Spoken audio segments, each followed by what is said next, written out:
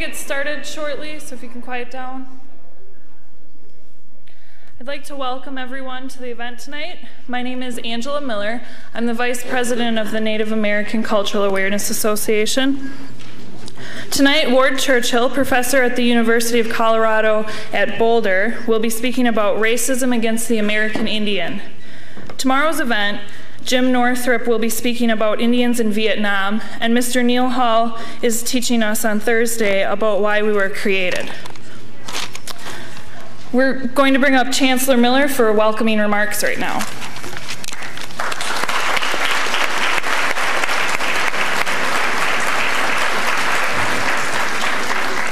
Thank you. Welcome to the University of Wisconsin-Whitewater's third annual Native Pride Week. Native Pride Week is dedicated to increasing awareness about Native American issues through a series of lectures.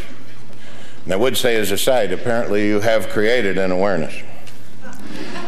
This year, our students, staff, and guests have the opportunity to hear and interact with a diverse group of speakers, including Ada Deer, the first Native American woman to head the Bureau of Indian Affairs, Jim Northrup, a storyteller from the Fond du Lac Reservation in northern Minnesota, and Neil Hall, a spiritual leader and traditional teacher from Manitoba, Canada. And of course, Professor Ward Churchill, who will be introduced in a few moments. I extend my sincere thanks to the student organizers of Native Pride Week for all their hard work selecting speakers, arranging these events, and helping make Native Pride Week a valuable experience. The Native American Cultural Awareness Association, with assistance from the university's Native American Support Services, has spent many, many hours planning for this week. Just as an aside, I don't know how many of you have noticed this, but it seems to me that there is more interest in the third annual Native Pride Week than there was in the first two. The press coverage is obviously a good bit bigger than it was last night when I heard Ada Deer in her presentation, which was excellent for the portion I was able to hear, and I commend all of you. I also want to thank all the other sponsors who were involved and supported this effort. To everyone, thanks for all the work that went into this. About this evening's presentation, let me once again note that regardless of some opinions to the contrary, it is still my belief that the Academy is at its best when it functions as a forum for the free exchange of ideas.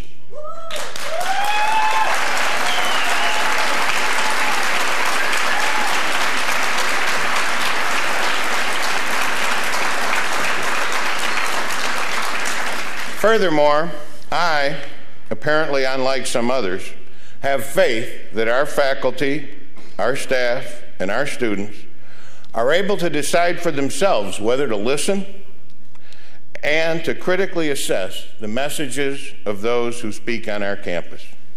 I do not share the fear of words that apparently is becoming more prevalent in our society.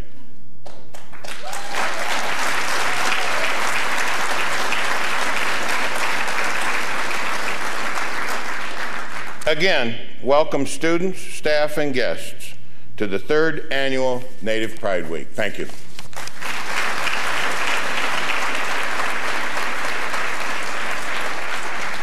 And thank you for those remarks, Chancellor Miller. It is now my pleasure to introduce Stephen Salaita, who will introduce our speaker this evening.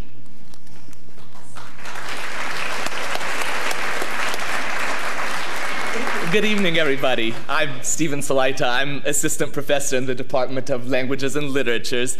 It's my great pleasure to introduce tonight's speaker, Professor Ward Churchill of the Ethnic Studies Department at the University of Colorado at Boulder.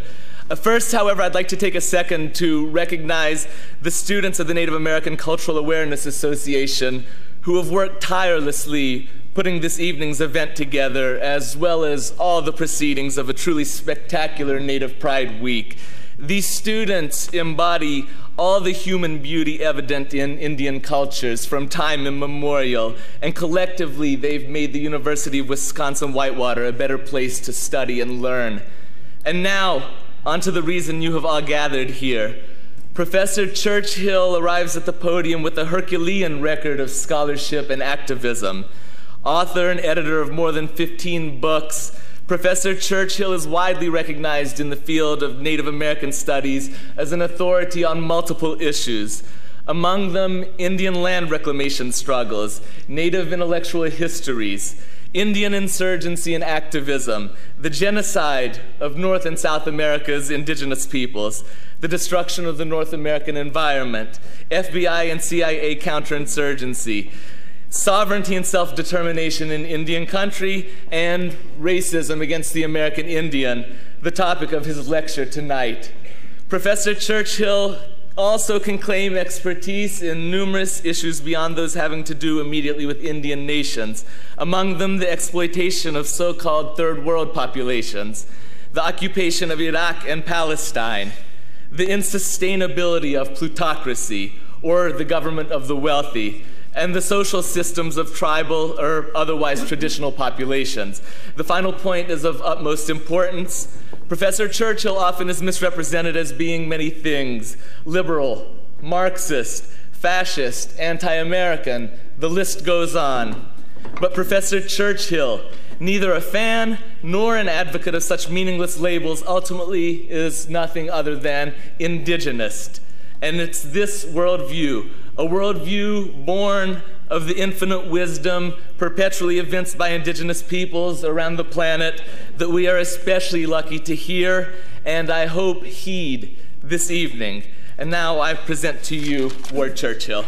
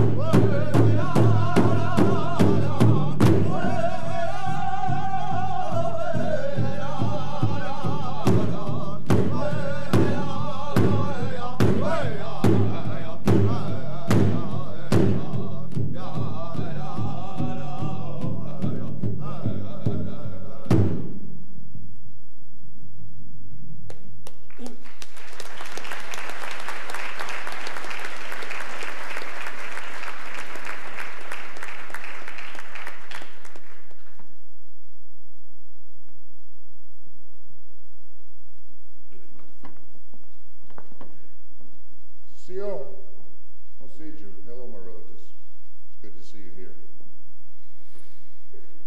I bring you greetings from the elders of the Kituwa Band of Cherokee, my people, from the American Indian Movement of Colorado, of which I've been a part since before a lot of you in this room were even alive,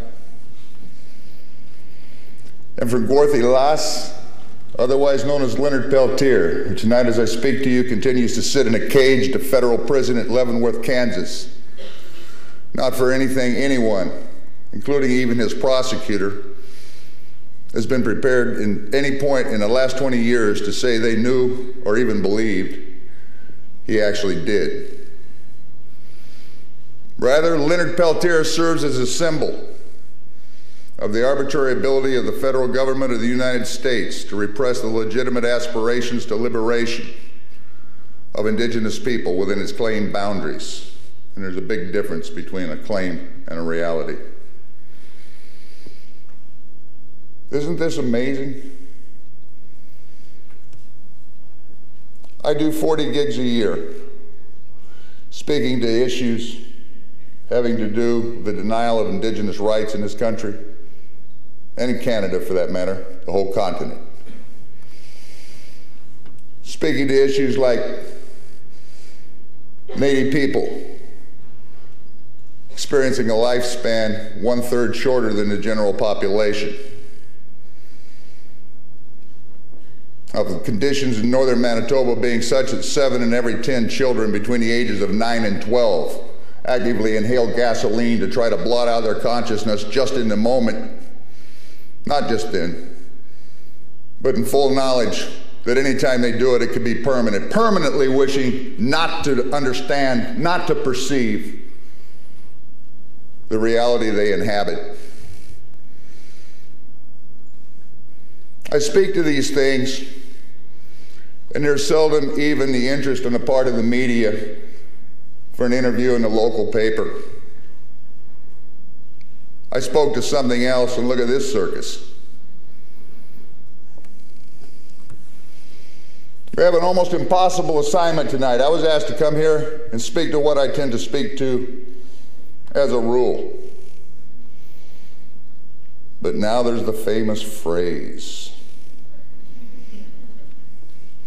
So we're going to try to take the famous phrase and address that, and take that reality that I was just addressing, the one I habitually address, and put them together and to do it in an hour. And that's not going to do either of them justice, but that's the assignment. So what you're going to get is skimming the surface in a way. It's going to be highlights, because we have some time reserved for direct interaction between you and me. But before I go there, I'd like to express my appreciation to the community here, particularly the Native Students Association, and particularly within that, Doug Keel and Angela Miller, for having the integrity and the backbone not to cave in front of the Bill O'Reillys of the world.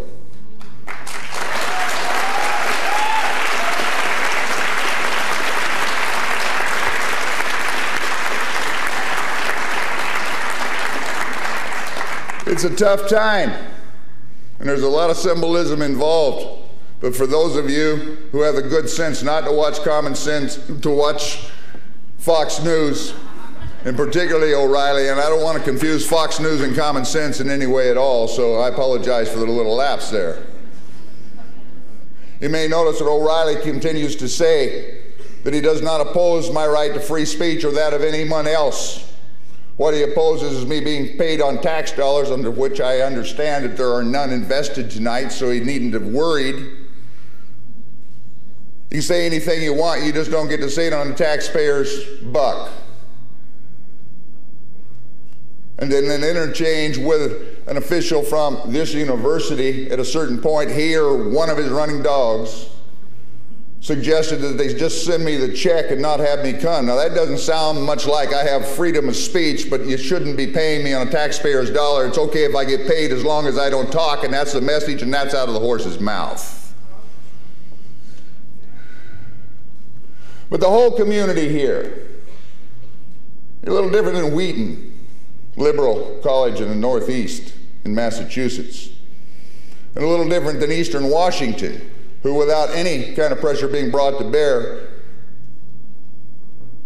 well, I shouldn't say the institution because it wasn't, the president of the institution in the interest of public safety peremptorily canceled a speech, then causing his entire faculty unanimously to vote to overriding, and are now fortunately attempting to secure his resignation. And just like it was here when the issue came up, I will be there on an appointed date, and I will be speaking to those who wanted to hear me to consider the issues. And that never was the president of the institution. You see, when they deny me the right to speak, they also deny you the right to hear. So it's not simply an abridgment of the First Amendment right or the academic freedom rights of Ward Churchill. It's your academic freedom rights, and it's your First Amendment rights that are impaired as well in the broader society in addition to that. That's the issues here.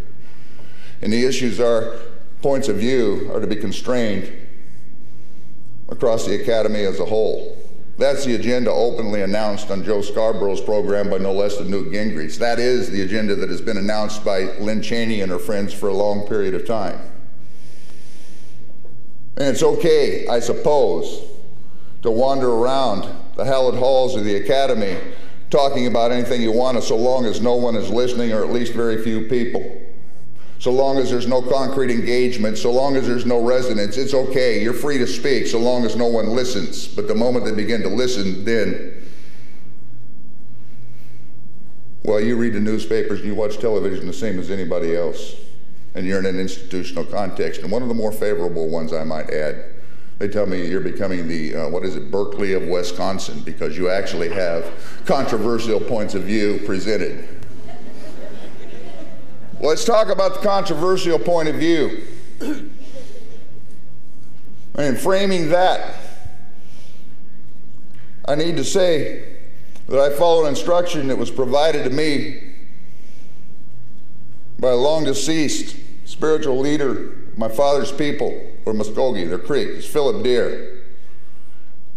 And he told me my particular aptitude and my particular set of experiences growing up equipped me to talk to you in a way that he couldn't, but that he could talk to me. That didn't make me him, and it doesn't make me you. It puts me squarely between the two. And he said to me that I've always held as a way to set my path is one, speak the truth as you see it and never ever back off it. I do, and I don't. And always make a point, he said, to take Native people and put them back in their rightful place in the flow of history among the community of nations as equals. And I try to do that. So now we go to the famous piece in the utterance. And I'll start with what I didn't say. And what I didn't say is what was uniformly attributed to me in the mass media for the first couple weeks of this. I never, anywhere in that essay, used the word justify. I didn't justify anything. I spoke to a phenomena that I believe to be natural and inevitable, given a certain understanding of historical reality. Natural and inevitable is not something you justify. You don't have to justify a glacier. A glacier, being natural and inevitable, simply exists independent of human justification. Nor did I advocate the events of 9/11 or replications of them.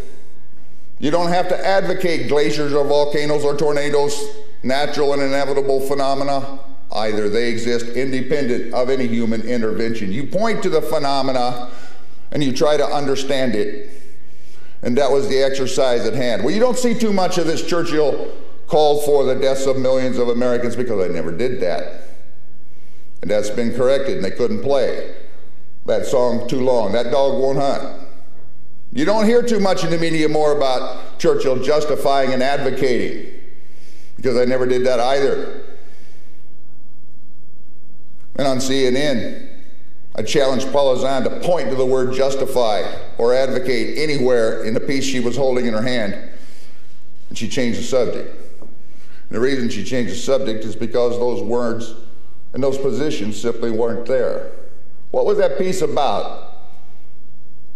Some people push back, which is basically an op-ed gut response written within 12 hours of the event. What was that piece about? And more importantly, what's the piece about that evolves out of it, the refined and developed piece called The Ghosts of 911 that appears in a book called On the Justice of Roosting Chickens, published in 2003, readily available to anybody out there who wants to know what I said and why I said it, what I was drawing on, what my sources were, and all the rest of that. 178 footnotes in that footnote-free polemic they say I wrote.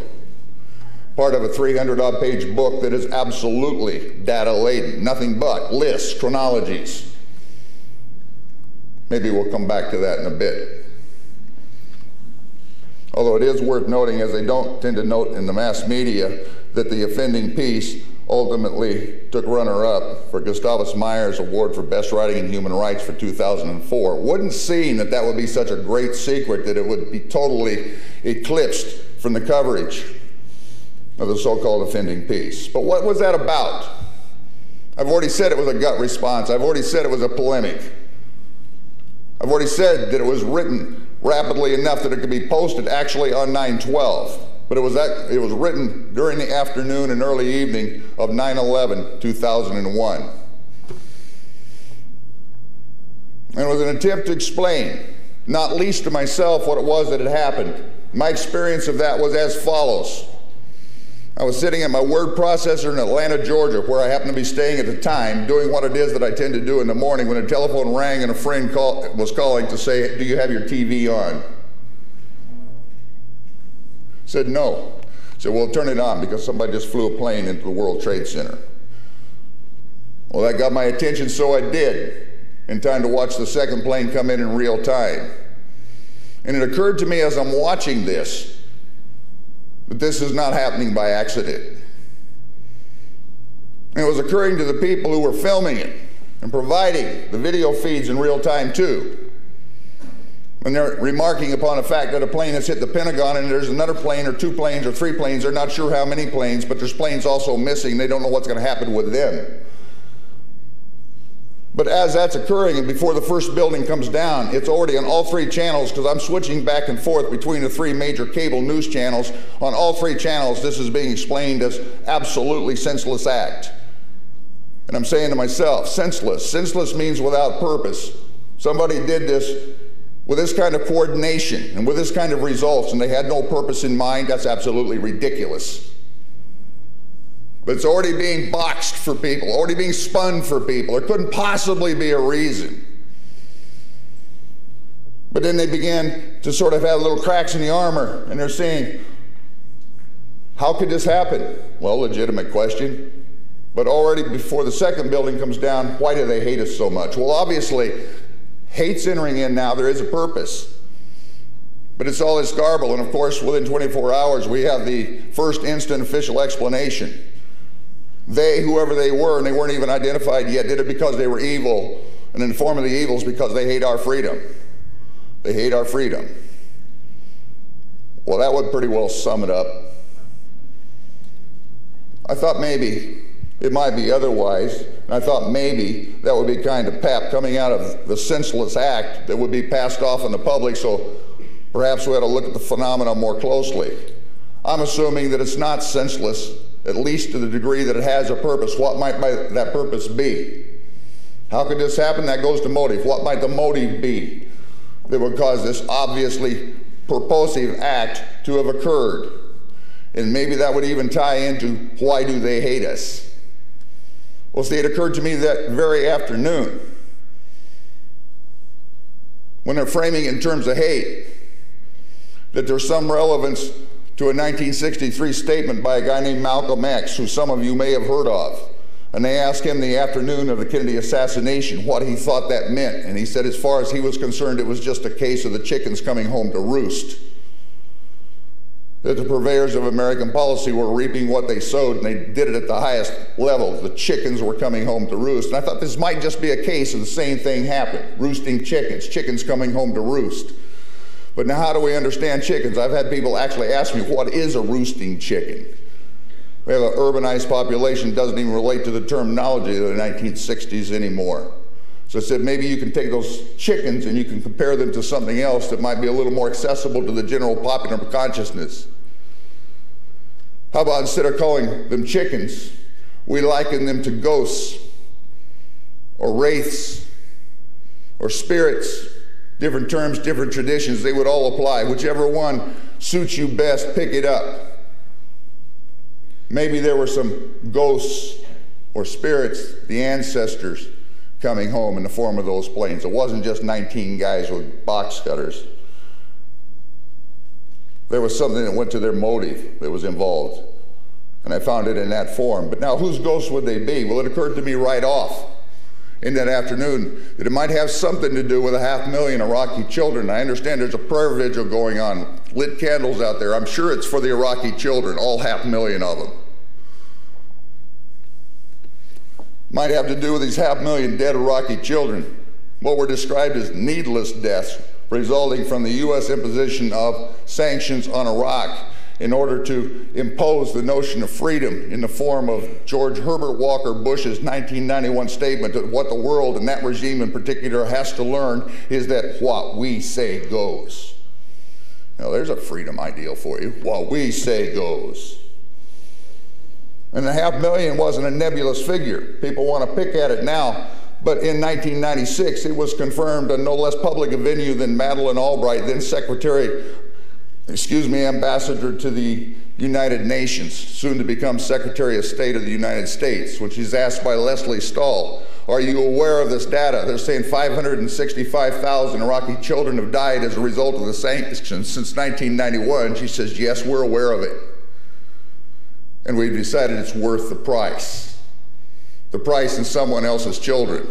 500,000 children out of a population of 20 million.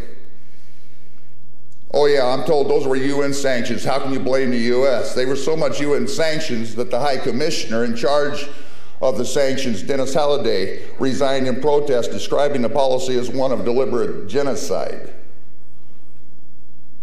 I thought maybe somebody might be upset about that.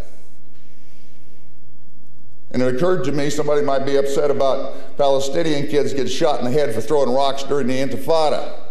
An entire population displaced from its homeland, turned into refugees, living in refugee camps for the last 2 generations. I thought maybe somebody might be upset about that. And I had another list.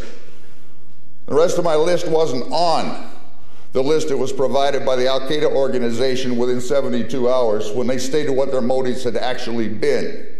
But the first 2 items on their list were the Iraqi children and the Palestinians. Of course, it's been pointed out to me since there wasn't a single Iraqi on a plane. There wasn't a single Palestinian on one of those planes. So what are you talking about? That's what upset them. Well, what I said in response to that, not in the piece, but in response to that query, which I'll deal with right now, is that you treat any people the way the Iraqis and the Palestinians have been treated, not only destroying them en masse, but demeaning, degrading, and devaluing them to the point of absolute dehumanization, encompassing their losses under terms like collateral damage, absolutely devoid of humanity. And it doesn't matter whether you're an Arab or an American, you're going to respond pretty much the same way. You're going to lash out in blind hatred violently in a form that they tend to call terrorism. And I feel utterly validated in having taken that position by the behavior of people in upstate New York who responded with such potential violence, considered credible by the counterterrorism unit of the New York State Police. That Americans, just like Arabs, when they feel they're treated that way, when their loved ones, their lost ones are demeaned and degraded, will respond with what's called terroristic intent.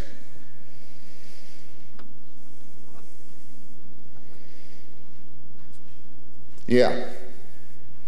We're going to come back to some of that a little bit later, because it doesn't just take the form of overt threats of violence.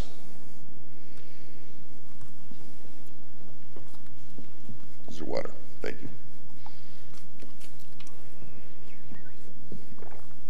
Well, let's go back to my list, because it didn't end in Palestine. It went to a slit trench in Panama,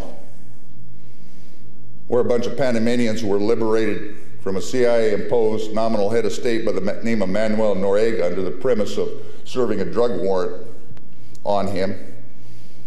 People who were never supposed to have died were uncovered, buried under a layer of quicklime. I thought maybe there was a little resentment around that one too. In Grenada, in Nicaragua, in El Salvador.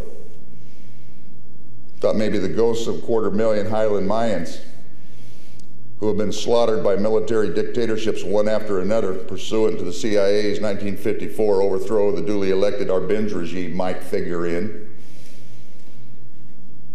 Thought maybe what Robert McNamara estimates as being 3.2 million Indo-Chinese who died as a result of the United States preserving their freedom by waging outright warfare on an attritional basis in order to prevent them having a government of the form and organizing their society in the form and arranging their economy in the form that they themselves chose. They might be there.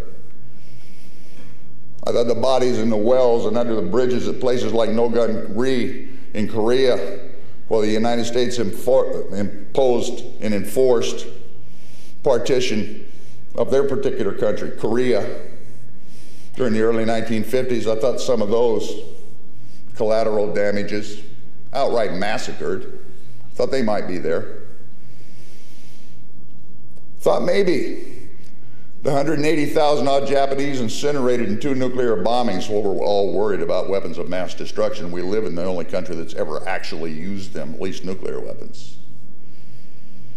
Not to win the war, but to send a message very similar to what we say goes to Joe Stalin as the war wound up, that we have a technological military capability that so transcends yours that you're going to have to take instruction from us. We're going to have a world order that we dictate the terms of to our own advantage, that kind of thing. 180,000 civilians, plus or minus a few, to communicate that message. I thought maybe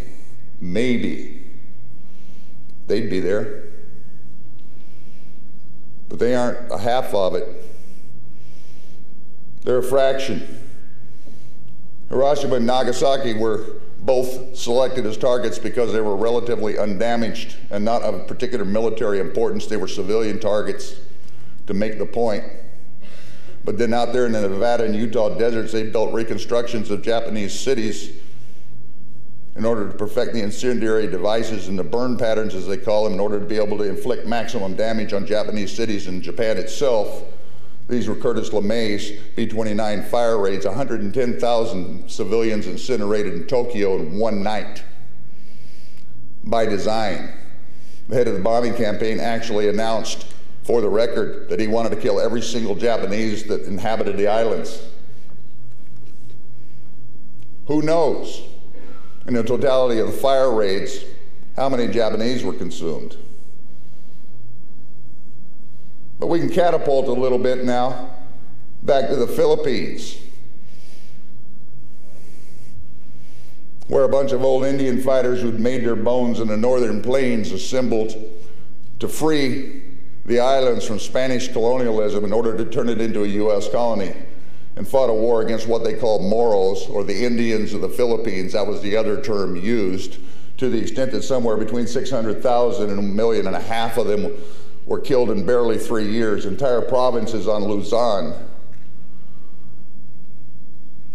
turned into what hell-roaring Jake Smith, that was the general's name, referred to as a howling wilderness, totally devoid of population. That in the name of the freedom and the American way.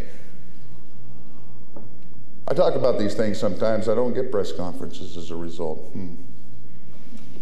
How might that be? That little war in the Philippines, that Indian war as they called it, commenced barely 10 years after the last major massacre of what they erroneously refer to as the Indian Wars here. I say erroneous because the signifier there suggests that the Indians were starting the wars. You remember when the Indians got in birch bark canoes along the Atlantic coast and began rowing resolutely across the Atlantic in order to invade London, having come up the Thames. The indigenous American invasion of Europe, instigating a Holocaust? Yeah, right. The Indians were from coast to coast, from border to border, north and south, defending themselves against being overrun and exterminated, and that was the terms used. Wounded Knee was just a punctuation point on the process that occurred in 1890. And from there, you got an uninterrupted stream of massacres, wholesale and retail, that run back in a continuous tone or a continuous line from Wounded Knee to the Marias River, from the Marias River to the Washita, from the Washita forward again to Sand Creek, to the Sapa Creek, backwards to Horseshoe Bend, and on, all the way to the elimination of the Wappingers. You all know about the Wappingers, right? No, it wasn't their name for themselves. It's some great white expert historian, anthropologist, or combination of the two that bestowed some European name upon them. Their name is lost to history, or at least to me, because I don't know what they would have called themselves. In the books, you'll find them listed as the Wappingers. Those are the guys that supposedly sold a place named Manhattan Island to the Dutch for a handful of glass beads and trinkets. But of course they didn't. What they did was rent some of their property for the Dutch to establish a trading center that would be mutually beneficial. When the Dutch attempted to press the claim that this was actually a bill of sale that they'd acquired, the Wappingers objected, and then they resolved in the manner that we have been talking about, playing the record back forward through the whole endless series of massacres. They sent a little military expedition, volunteers they were, not formal troops, those who had a vested interest in the Dutch enterprise at the tip of Manhattan Island. They sent them north up the island to the Wappinger encampment with assignment to exterminate the Indians. They expected this might take a little while, but it didn't. They managed to accomplish this feat of arms in barely an afternoon, so rapidly and so successfully they felt they would be disbelieved when they returned back to the southern tip of the island to their own establishment. And so they collected the heads of those slain, at least the principal male leaders, those that were thought to be the fighting force, and they carried them in baskets back to New Amsterdam, as it was called at the time. The citizenry turned out and expressed great satisfaction with the military prowess of those who had sallied forth, and they came to celebrate the event by conducting a jolly game of kickball in the public square of New Amsterdam, a location very nearly where the foundations of the World Trade Center would come to be. And for the ball, they used the heads, one after another, of those slain and decapitated. And that was not something by some marginal group of Hannibal Lecter-like individuals. This was an event participated in and attended by virtually the entire community. Now that's the legacy that I thought might have been attending, but that's not the end of it either. The World Trade Center, as you probably know, was situated off the end of something called Wall Street. Wall Street takes its name from the wall enclosing the slave quarters of the slave market of what had become, by the time it was established, New York.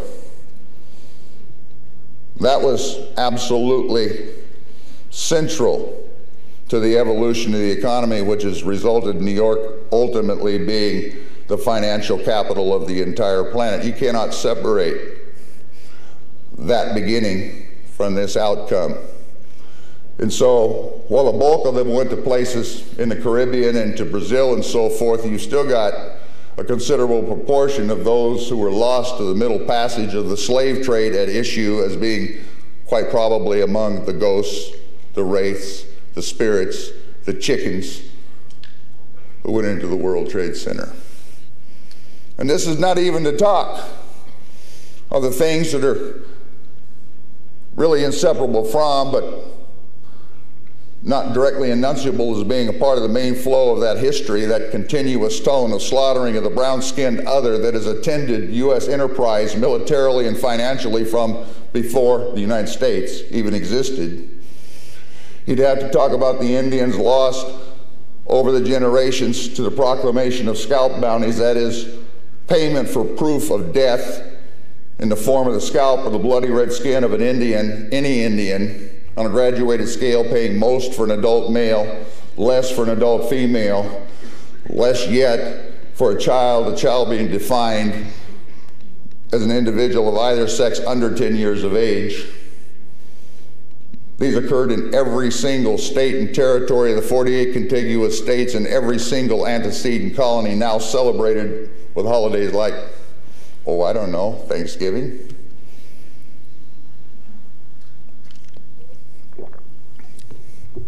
Or the children devoured by America's good intentions. These are all done for your own good.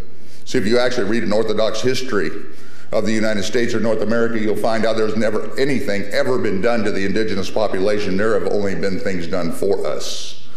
One of which was, for example, the boarding schools, the residential schools as they're called in Canada,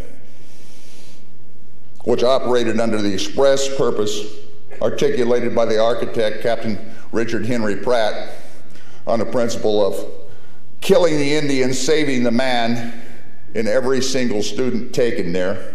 Note the juxtaposition: to be Indian, you couldn't be a man, by which he meant human. To be Indian was inhuman. To be human, you had to stop being Indian, and they had this mechanism to impose a regime on the children to affect their overall deculturation, reculturating them to serve as manual labor in the overall labor force of the dominant society. They meant to take every single Indian child between the ages of 4 and 15. They never made it, mainly because good budget-conscious governors and legislators didn't want to appropriate the money to make it possible. But for 5 consecutive generations, they got roughly 50%. 1 in every 2 children were processed through these institutions, in which the conditions were such that for whole periods of that, 1 in every 2 who went in never came out alive. That's 25% of the population.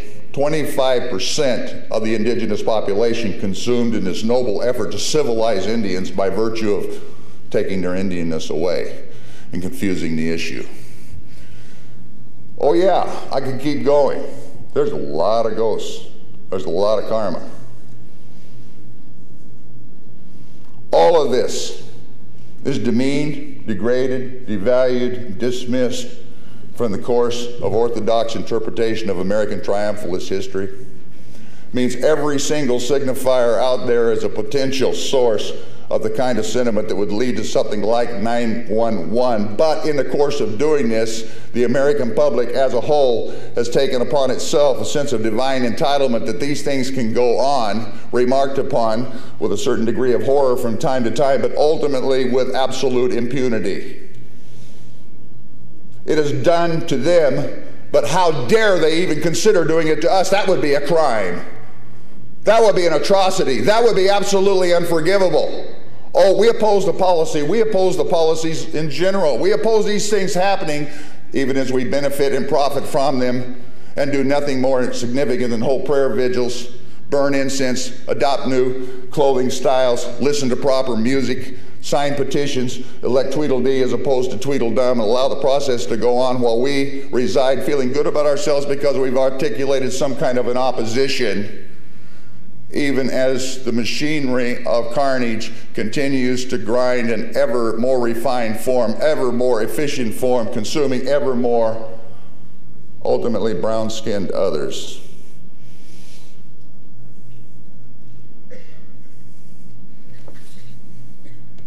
That's the nature of the phenomena as I defined it. If you operate this way, with this attitude, that the other doesn't count, if it would inconvenience you to alter the nature of their fate in any way at all, you're going to generate a response that ultimately says, what you put out, you will get back. The term is blowback. Naturally, inevitably, and unless something changes permanently, the jeopardy will be there. The questions were being posed during the afternoon of 9/11. How might we secure ourselves from these things? Well, we've seen how it was done, and it was one option, one venue for attempting that. We've cloned out Delta Force units. We've built tiger cages at Guantanamo Bay. We've licensed torture. We've invaded 2 countries. We've bombed their populations. We've generated collateral damage. We've offered bounties on the heads of selected terrorists. We've repealed the rights of most Americans. Things that would have been considered fundamental when I was your age are no longer even on the books. These are simply taken for granted for your own good to ensure your security. You have to compromise them. Negotiate your rights or give them up in the interests of what? You think this line of security is going to secure you or your children or what you hold dear? If you think so, ask the Israelis. They have the world's most refined security state of this type. And they have had it for a long time. And I think sometime this week, somebody walked into a nightclub wearing a bundle of dynamite and blew a bunch of them right out onto the street. 14-year-old kids have been doing that. That's how secure that makes you. If you want to hang your hat for securing yourself and your children on that horse, hey, count me out. If they can't do it in a relatively small country, how in the hell do you think you're going to do it in this overwhelmingly large one? It's not going to work if you gave up every single right you had and attempted to obliterate every single person out there that you held to be suspect. They're still going to get you. In fact, they're probably going to be more intent upon getting you doing that than they would have been in the first place, and they're going to have every reason for feeling that way because they're feeling just like you would in the same position.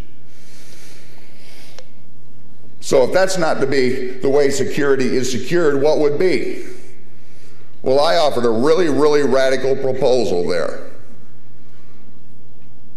Get ready. The revolution's at hand. It's almost biblical when you break it down. Do unto others as you would have them do unto you, okay?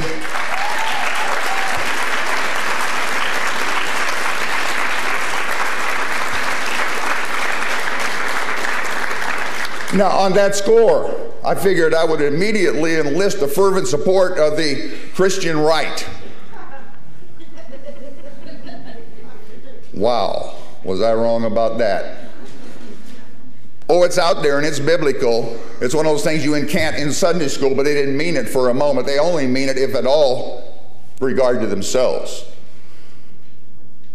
Kind of like the folks that gather with candles to commemorate people they never managed to commemorate on the anniversary of their deaths. They just do it when somebody tries to call it the right name, okay?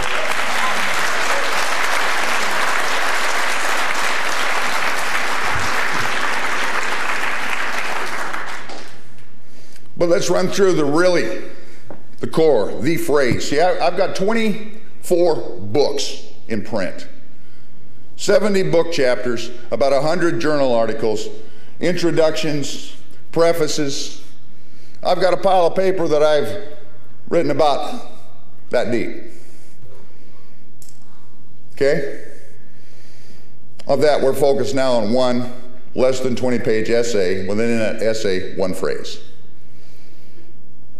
And we're going to assess the whole on that basis, usually by people who have not even read that. The little Eichmanns. Notice I didn't say Eichmann. I said the little Eichmanns. Who did I mean by that, first of all?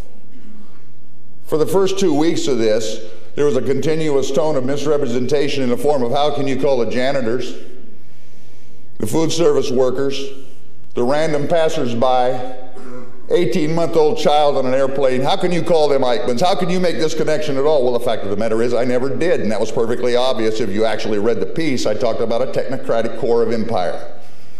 Now, somebody out there, particularly someone in the opposition to what I've said, Want to give me some sort of a coherent definition of how somebody who pushes a broom for a living can be considered a technician of any sort? Could I possibly have been describing an 18-month-old child as a technician, a member of a technocratic core of empire? Obviously not. That was absolutely a diversion from the actual issue. Nobody was particularly concerned with the janitors and the food service workers. Never were. They didn't want to talk about who I was talking about. Well, we finally gotten there.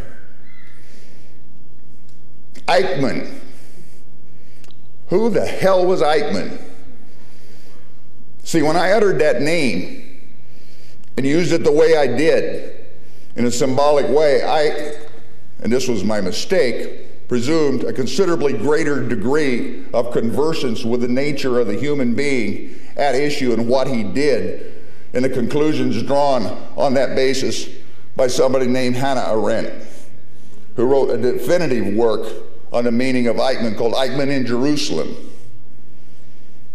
Subtitle, A Report on the Banality of Evil. And I think I'll back into it right through Arendt. See, she was Jewish, an important Jewish scholar in the 1950s. And when they captured Eichmann and whisked him away from Argentina to stand trial in Israel, she went.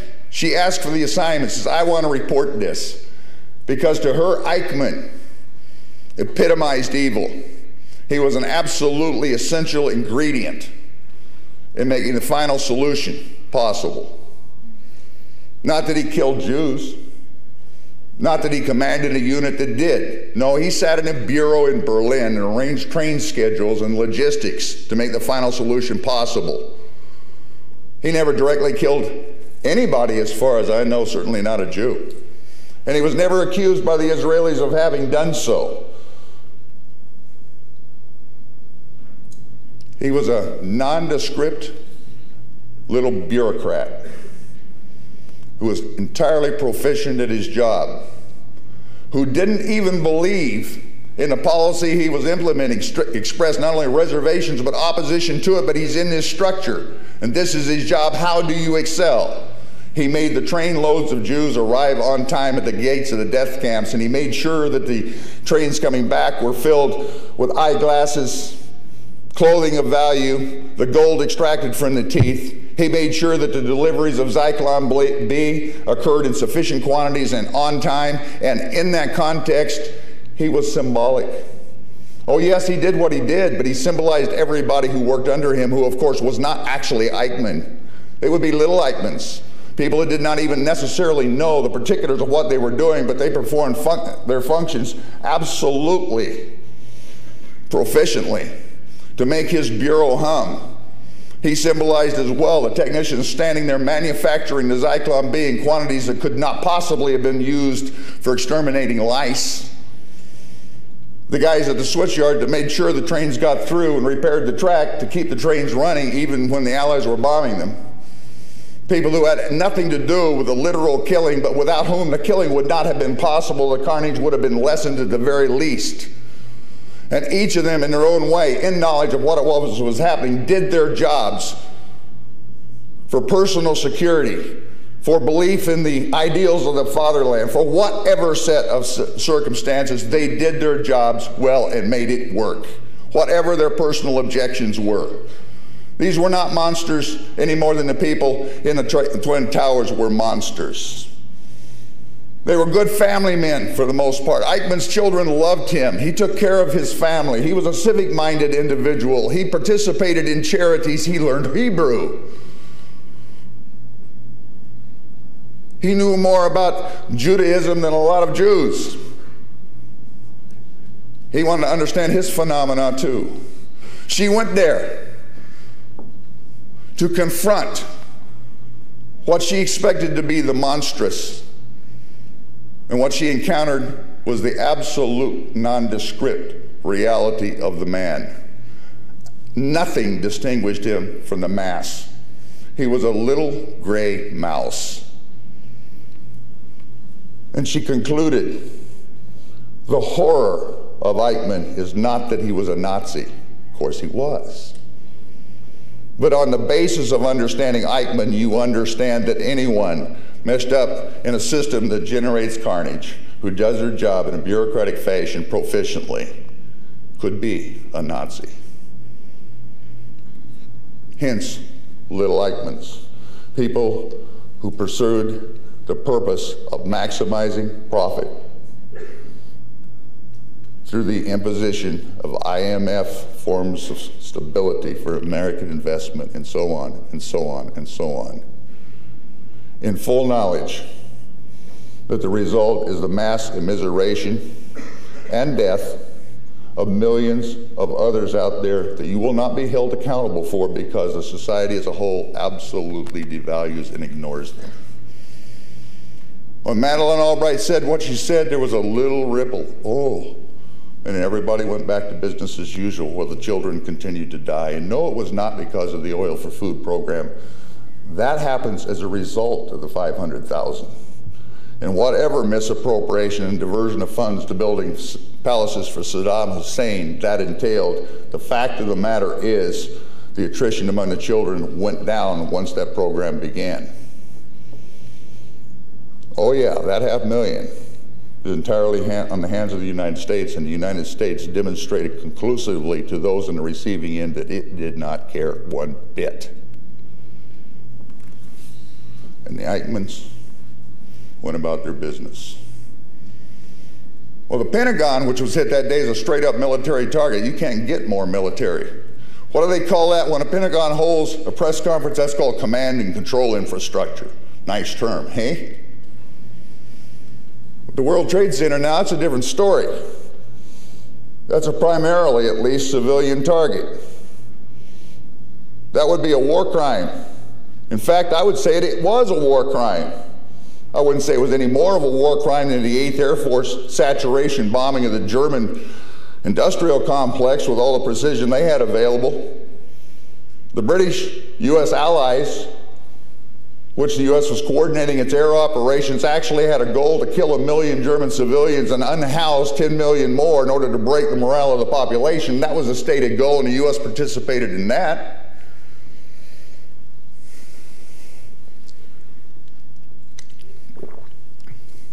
But you go back to the bombing of Baghdad, you can actually get the tapes. You don't need to take my word for it. You can get the transcripts too. Order them up.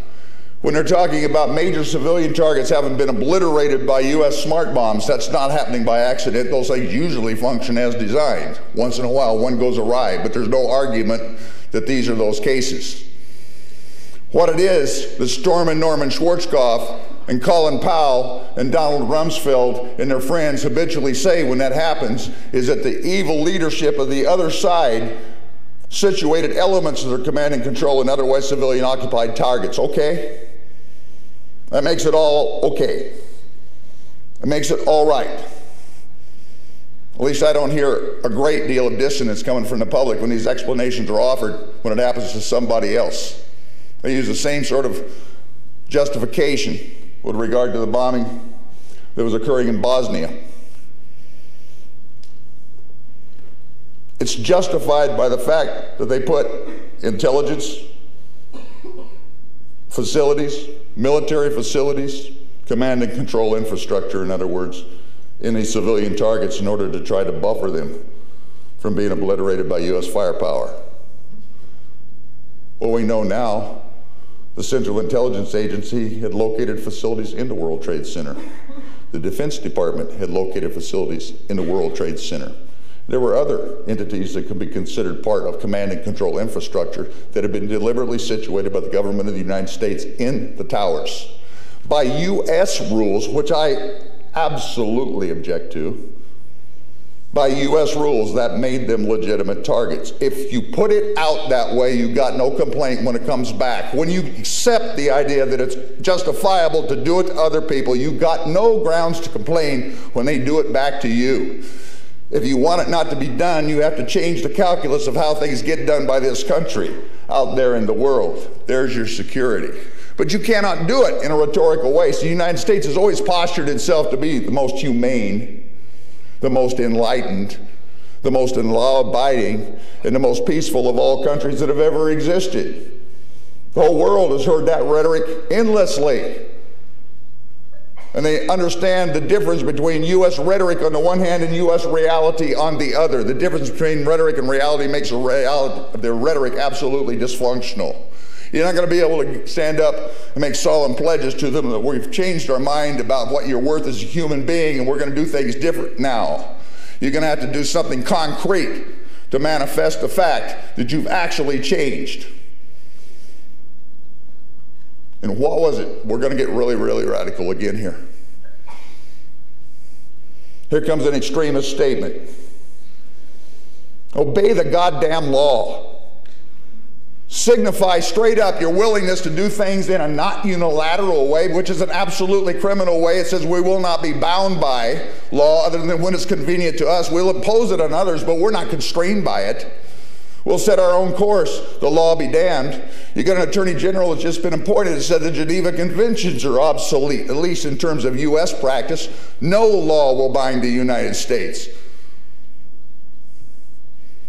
You're going to have to say the exact opposite. You're going to have to practice that. You're going to have to adhere to the law. Actually, this piece in the end ends up being a call for law enforcement. And the citizenry of the United States is going to have to be the enforcing entity. You're going to have to get your government on a leash, enforce its compliance with the fundamental rules of international law, the laws of war, human rights law, humanitarian law, and oh, by the way, the Constitution of the United States itself might be a nice thing to adhere to. And that's what drives them craziest, because this is the whole rank and file of those that say we need another 100,000 or 200,000 or 900,000 cops in the street. We need to double the number of prison beds. We need to get tough on crime.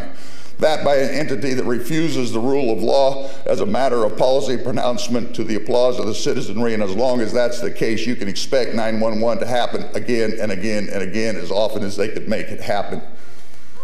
And how could it be any other way? Law enforcement, adherence to law. Now there's a radical proposition. I should probably be lynched for that one, don't you think?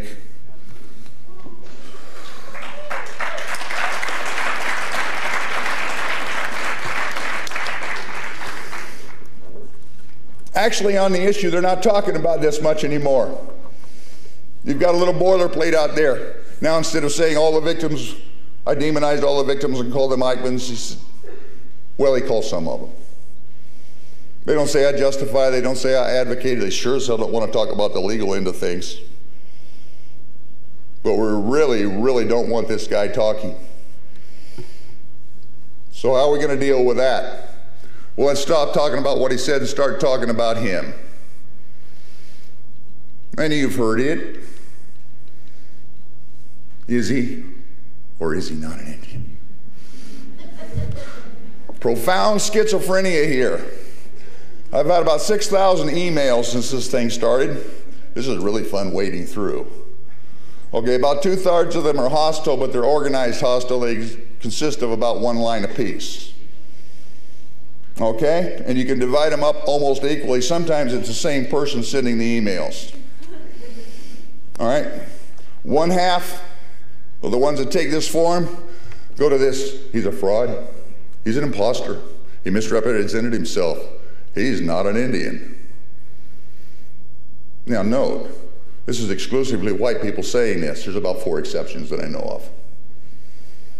It's a torrent of white people who are undoubtedly absolutely concerned with the rights and integrity of indigenous peoples. They're absolutely devoted to protecting Native peoples from me passing myself off as being one and saving them from, oh, well, if somebody comes up with what that's supposed to be there, you let me know, because I haven't figured that one out. But what strikes me as bizarre, extremely interesting, revealing of an utterly deformed self-concept, is that this crew could think of nothing worse to call me than a white man. And they're all white men. Figure out what you're going to do with that one.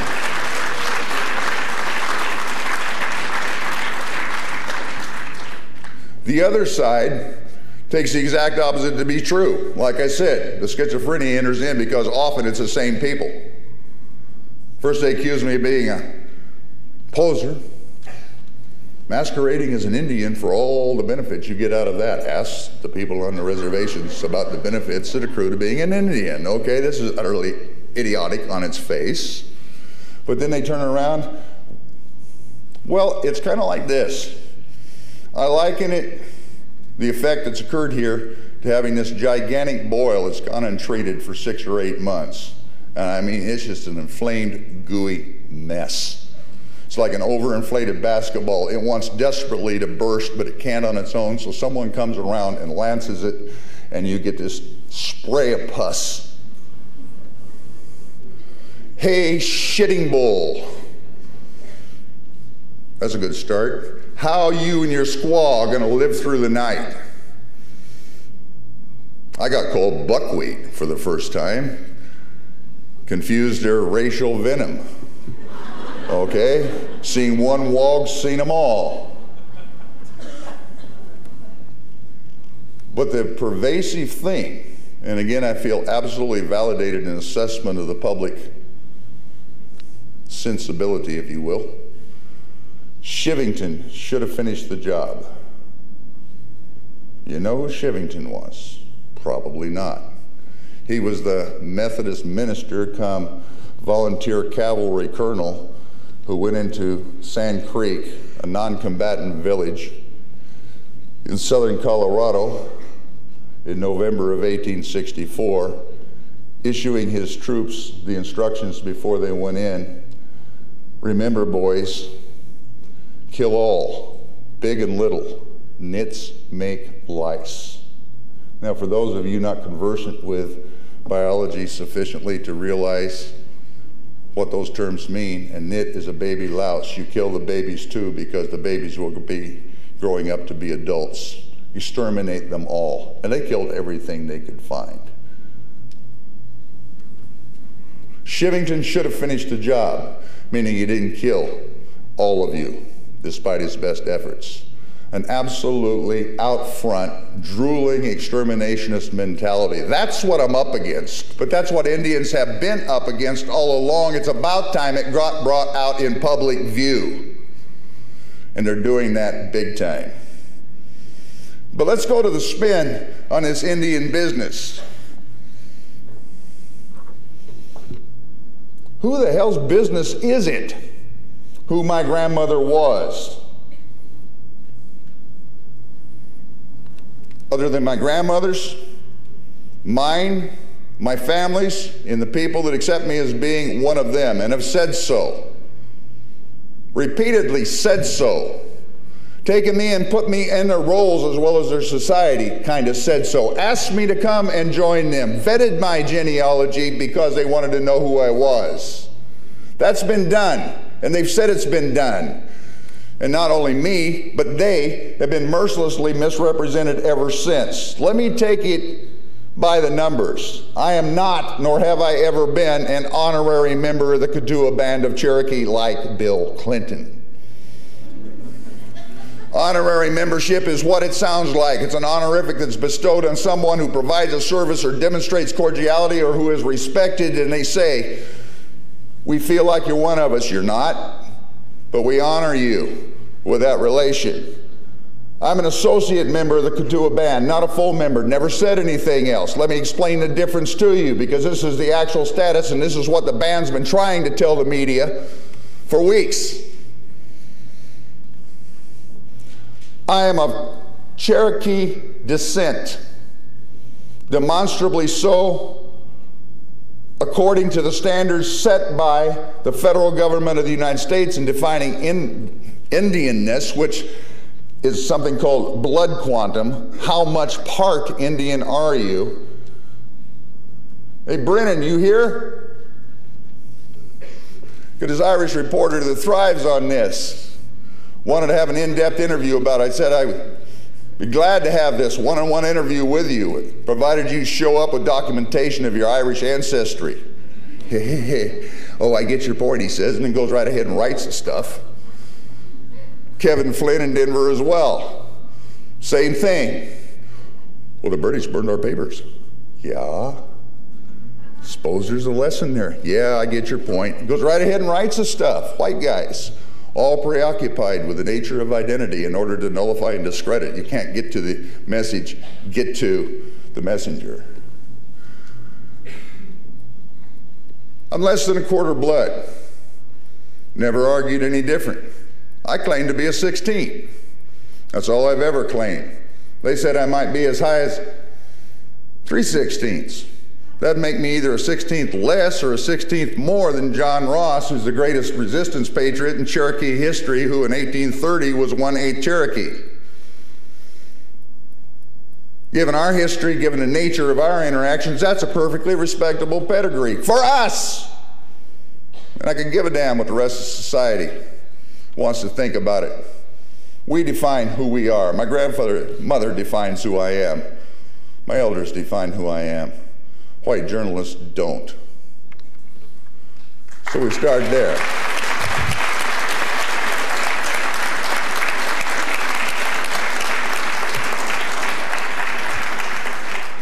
Full members are more than a quarter blood.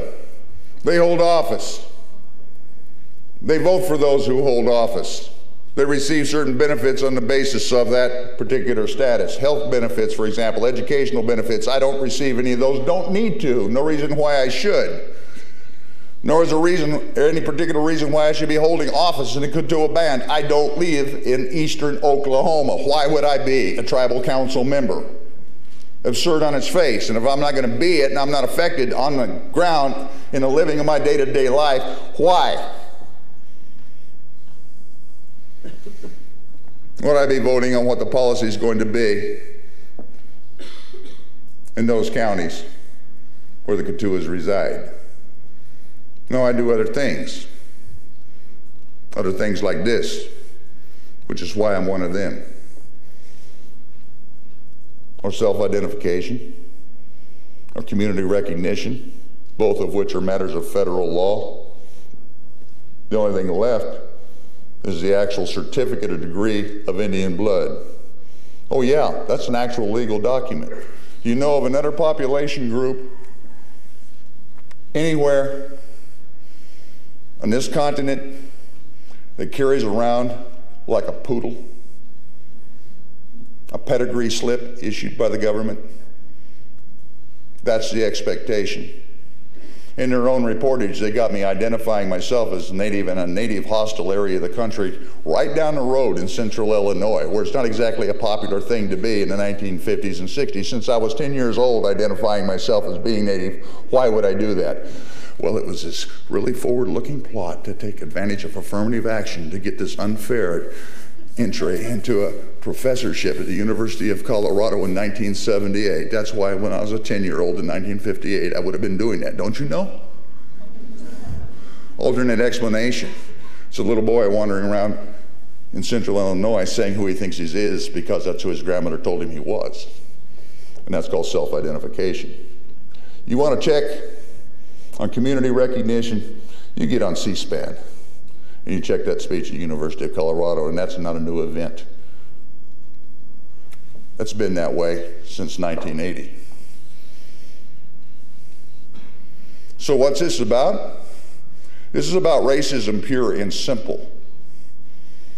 When you all are required to walk around with your certificate degree of Swedish blood, German blood, Irish blood, Vietnamese blood, Igbo blood, Zulu blood, Bantu blood, to know who you are. When you're required, it'll be something perhaps other than racist, but I'd say that would be even more racist. Now it's just a particularly virulent strain of racism that is visited upon Indians and used to the advantage of non-Indians to manipulate the nature of our polity and our articulation. It's a matter of subjugation. If I can name you, if I can define you, I have absolute control over you. That's the nature of the focus of the media in one part, or whether it was 6 books, 1 writing award. I might have been 10-year-old boy in a professor's position with 10 years teaching experience to boot, absent a self-identification on an affirmative action slip. Distort the issue and undermine it. Make the issue go away by focusing on the one who brings the issue up. Oh yeah, I plagiarized myself. And 2 scholars have interpretive differences on 2 footnotes in that mass of literature I was talking about. Keeps coming out. 2 scholars have said that there are problems with his scholarship. 200, including Noam Chomsky, Howard Zinn, and others, have said something rather different. They somehow or another never managed to get quoted. So we have Thomas Brown. Somebody want to tell me what Thomas Brown is known for? Give me his major work. Yeah, that's what I said.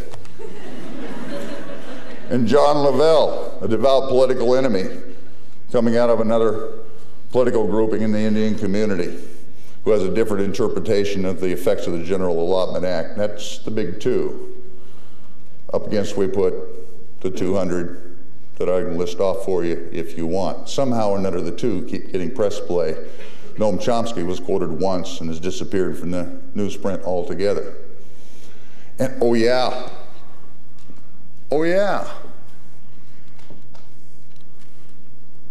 Churchill ripped off Thomas Mayles for an image. Well, actually, I did a couple more too. And Tom Mayles knew it, okay, because those were not ripped off. They were adapted and interpreted to what I do, which was not what he was doing. He was making drawings. I do colorism. But here's the hot news flash. We're probably onto a conspiracy about the scope of the Illuminati now, because did you know that Jasper Johns painted the American flag, but he was not the original designer? Did you know that Marcel Duchamp did not invent the urinal? Did you know that Andy Warhol did not conceive of the layouts on Campbell's soup cans and Brillo boxes? And where was the outrage? Old objective reporters in the back. When Fritz Scholder took one of the most famous images of the American West, which was the Anheuser-Busch image of Custer's Last Stand, and did a knockoff interpretation of that. This is, if you knew anything about it, which I suspect some of you do, such common practice that it would be unworthy of remark in any context.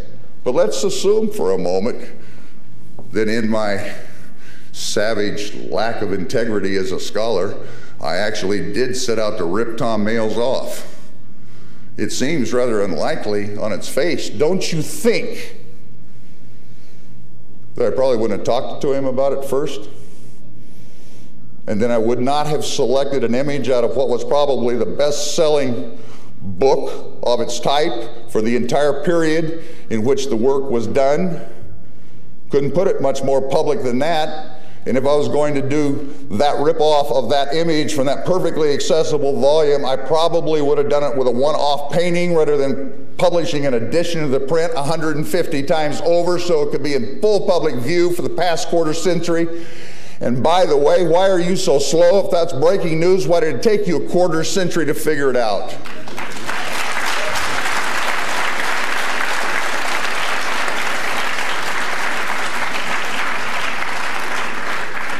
But this is the sort of thing that happens when someone gets up and speaks counter to the status quo and attempts to call things by their right name. They get that kind of spin, and it is monolithic. There has not been a break, and it is not reportage.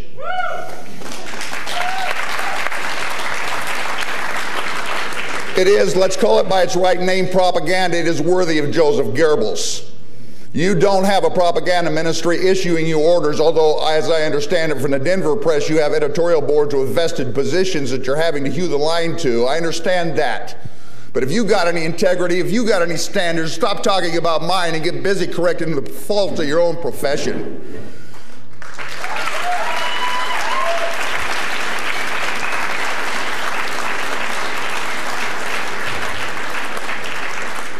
Return to the issues and come to grips with it. You got the capacity.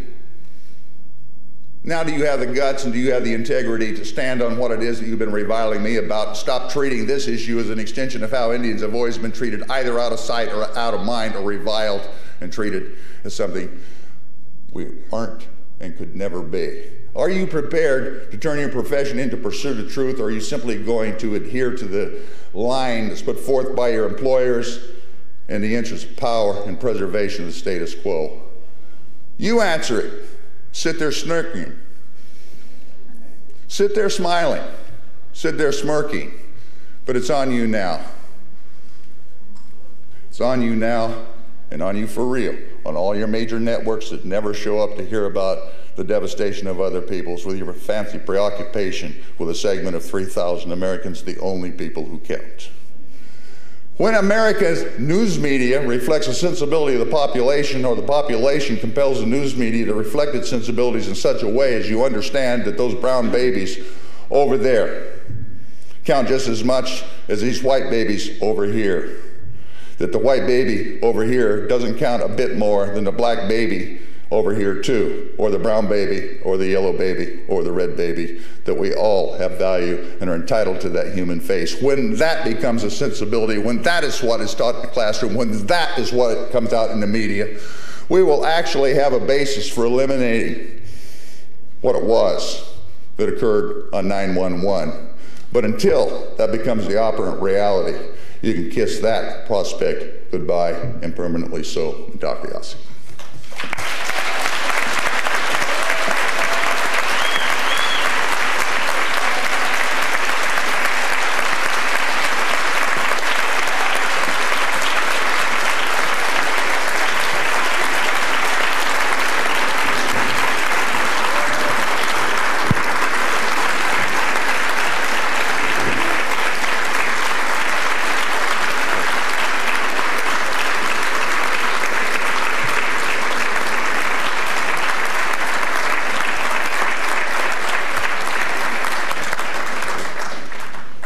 Miigwech, I don't know how we're set up to do questions here. Is there a procedure that somebody outlined when I was still in the back and I didn't hear, or what's happening?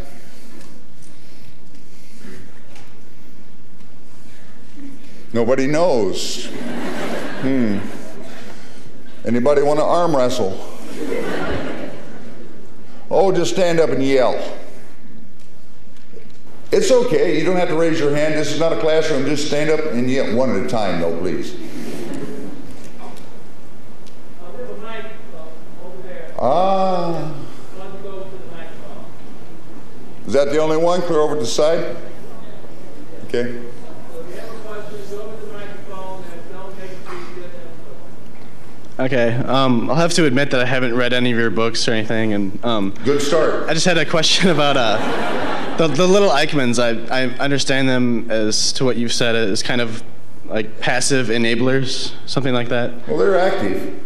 They're just not direct. Yeah, I mean, not military. Distinction between direct and indirect. So I'm guessing my question is, which institutions, like aside from the military infrastructure, were you talking about? Just financial institutions, or like which specific corporations, or which industries were you signifying? Is what my question is, I suppose, as far as the World Trade Center is concerned. I look at pretty much as a structural issue. All right, it's a diversified terrain out there. What were they going to hit? Mm-hmm. And I'm not particularly happy that they had to hit it at all. I think from their perspective, on the other hand, had would be the operant word, because the information was out there. It's not that the public is uninformed. If I can find information, you can find information. The information is accessible, a lot of people access it, and then they ignore it because it's inconvenient. Well, that's a bit of a problem, even on a theoretical plane. But when your children, or those you hold dear, their children are dying, or you're dying, or your family's dying, the calculus changes. Symbolically, it was probably the best target. I don't know that it was So you don't think they had a necessarily the specific... most appropriate in a structural sense. I guess I was thinking of maybe the International Monetary Fund, or the things that, you know, hold foreign nations in debt or something like that. Where is it? Yeah, that's probably what they said. Exactly. And here you got these things sticking up 1,000 feet in the air. Yeah. Yeah.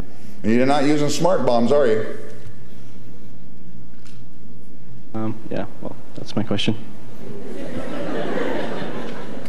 I think the ... and you followed the dancing dot, yeah?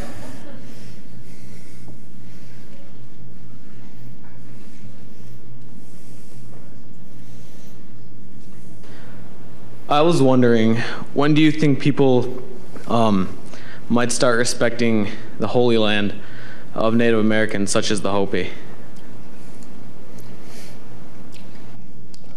Well, I figure it to be somewhere around March 16th, 2016. I'm being facetious. I mean, there's no way I can peg a time frame to a transformation of consciousness. All I'm saying is that the transformation of consciousness has got to occur, in which that which is of value to others is valued by you the same as you value yourself, you and yours. We're a very long way as a society from that. Even in my own societies, plural, people are subject to the same sort of indoctrination as everybody else in this society. Education is compulsory, but it's not education. You end up getting processed through a system that spends the better part of a third of your life, if you live a full lifespan, teaching you what to think, not how.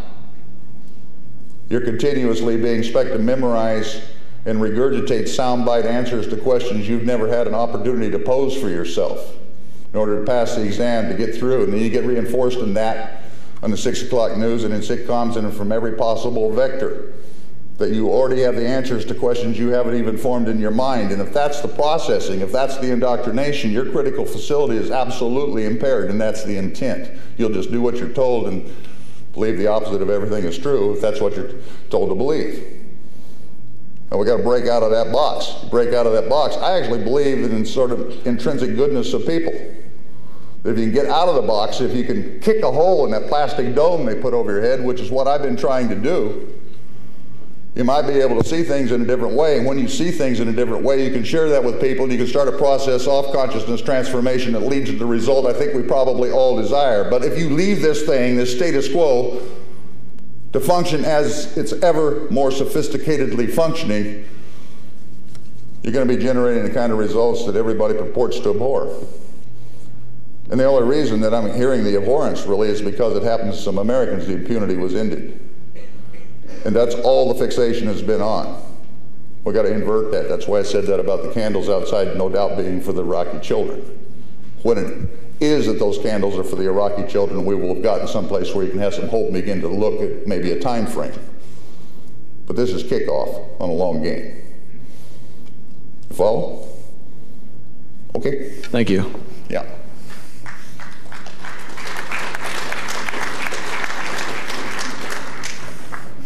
First, I would like to commend you on your bravery and courage to stand next to your convictions and your words here. I think it's definitely worth commending, and I think I'm personally very honored to have you speak here.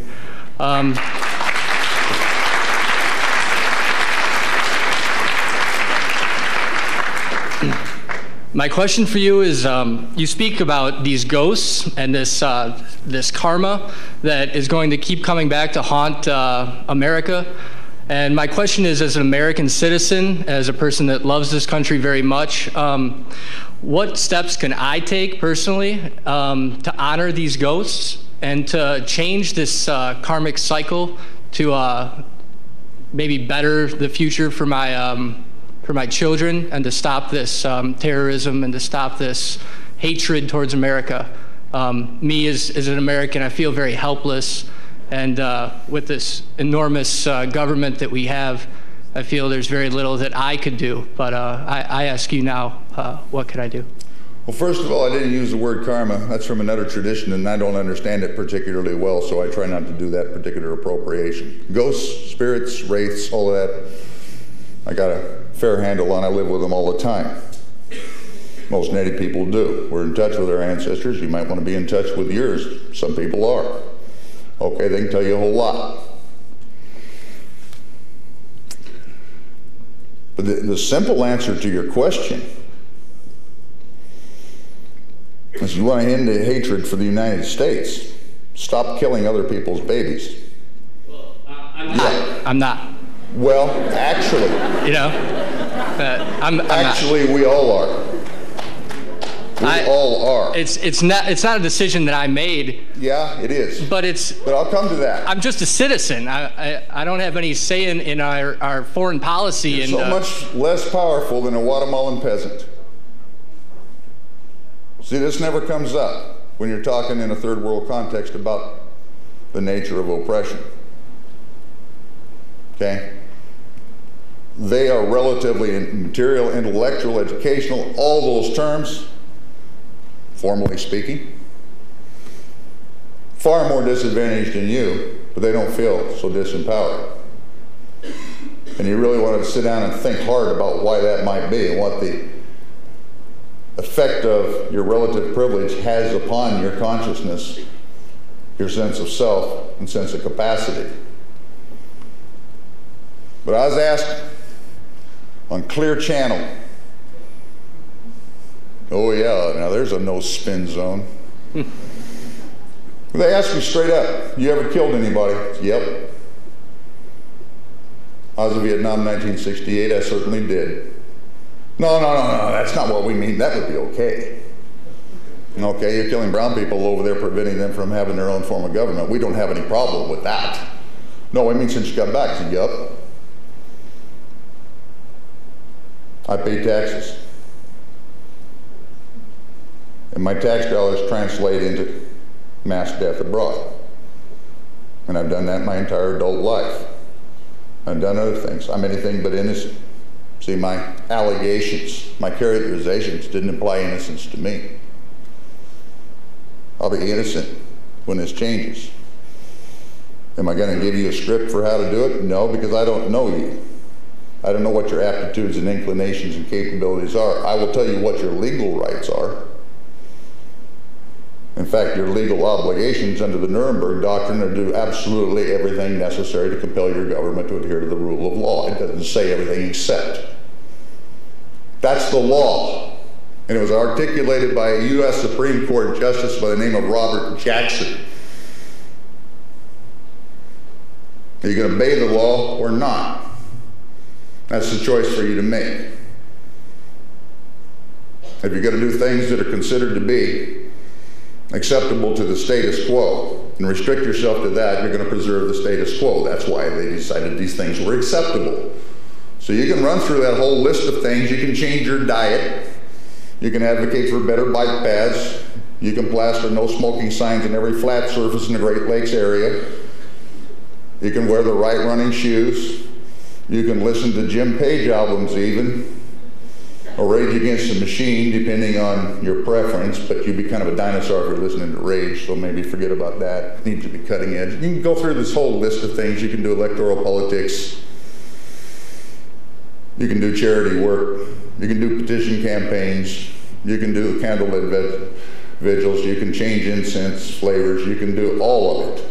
Take the right courses, back the right professors, chart alternative media channels. Ultimately, you have to channel that into some direct confrontation with power that transforms the functioning of power.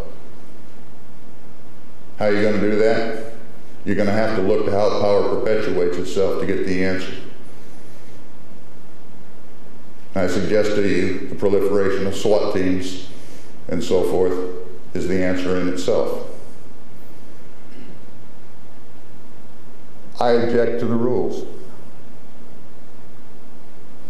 Like I object to the justification of bombing civilian facilities in Baghdad when it's done by the United States. I would object to it on its face. In reverse. But until you find a way to make it stop going that direction, you can hardly complain when it comes back the other. You can follow the logic as well. How do you intervene? By whatever means ultimately are required to be effective. Fair? Thank you.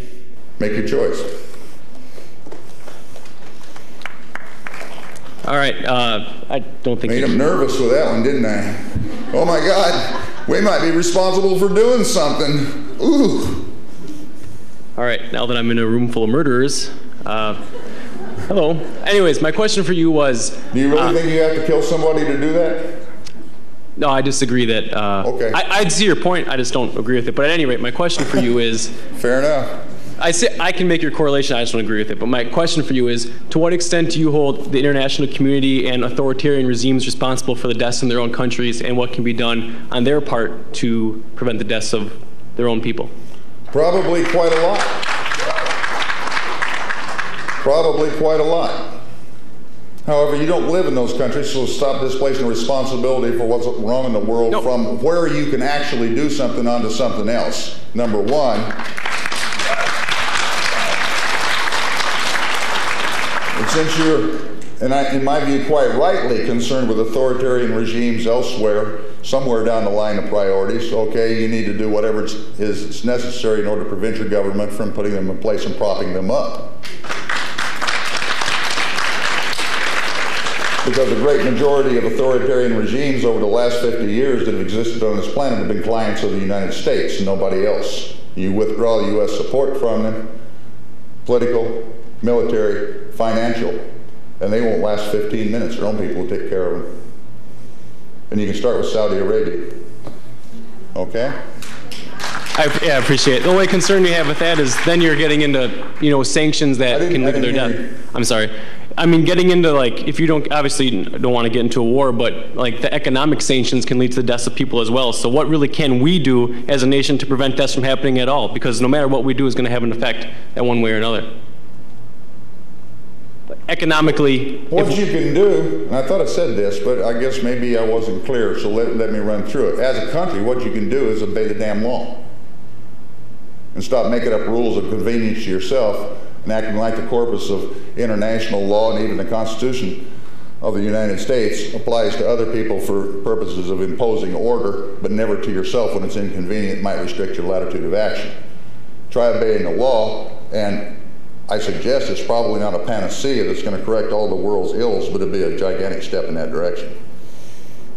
And I suspect you might be a young man who champions the rule of law. Indeed I am. Thank you. Appreciate your response. So we should be on the same page, then, should we not? No, I agree with you. I just, I think that other people got to get involved too. Okay.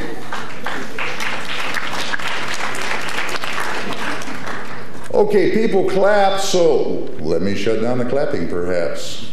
The rule of law in international terms begins right here, tonight in Wisconsin, with the treaty relations between the various indigenous peoples resident to the state of Wisconsin, as is now known, and the federal government of the United States. If you look to the first article of your own Constitution, you'll find out that treaties can be entered into by the federal government of the United States only with other fully sovereign nations. Not with tribes, not with gaggles or herds or flocks, PTA groups, corporate entities, municipalities, nothing other than another fully sovereign nation. And you ask yourself whether this state, within this country, this community, this university, you yourselves are actually according Native people you encounter as being members of sovereign entities imbued with the rights comparable, equal in fact, to that of the United States itself. And I think after you take your long deep breath, you realize no, and you got some work to do right here at home. Yeah? Okay. Didn't hear any applause on that one. What do you think?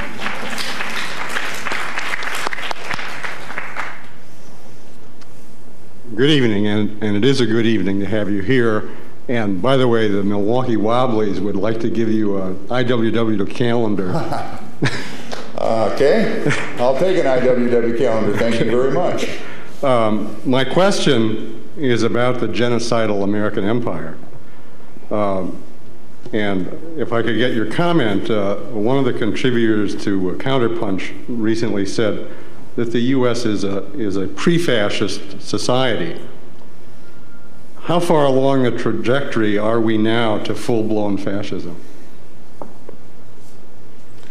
Well, I'd have to respectfully disagree with the commentator in Counterpunch, because I think we've arrived at that long time ago. Okay, it doesn't take the same form. Doesn't take the same form as those models they keep wanting to point us to as being emblematic of fascism, but hey, guess what? These guys are not unintelligent. They're not going to come out in jackboots and brown shirts again and do things the same way.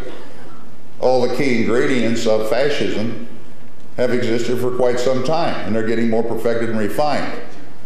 And one of the most elegant ways of causing the system to function in that fashion is to manage to convince the bulk of the population exactly the opposite is true.